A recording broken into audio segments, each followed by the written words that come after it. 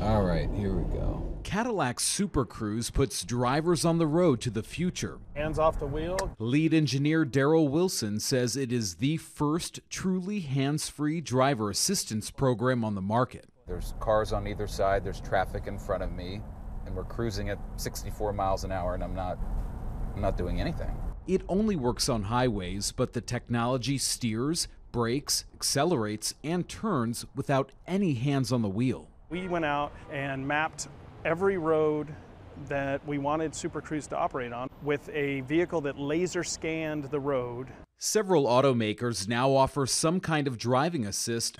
When the steering wheel turns green, But engineers consider the Super Cruise one of the most advanced, along with Tesla's autopilot.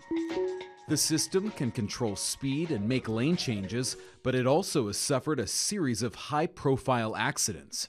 The Insurance Institute for Highway Safety looked at Tesla and other semi-autonomous vehicles and found these systems do increase safety, but only if drivers pay attention. Cadillac Super Cruise has a built-in infrared camera to make sure drivers are doing just that.